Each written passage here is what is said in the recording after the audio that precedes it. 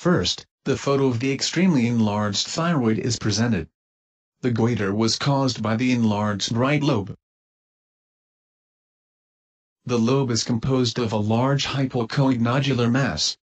The echonormal islets correspond to the intact thyroid tissue. The presence of various forms of degenerative changes, including cystic areas, is the rule in a long-standing goiter. The hypoechoic nodule has irregular borders and has punctate echogenic foci. In a thyroid gland of this size, the role of ultrasound is limited. Now, I tried to bring the lower pole of the lobe into view, but it failed. The left lobe is normal-sized and has a hypoechoic nodule.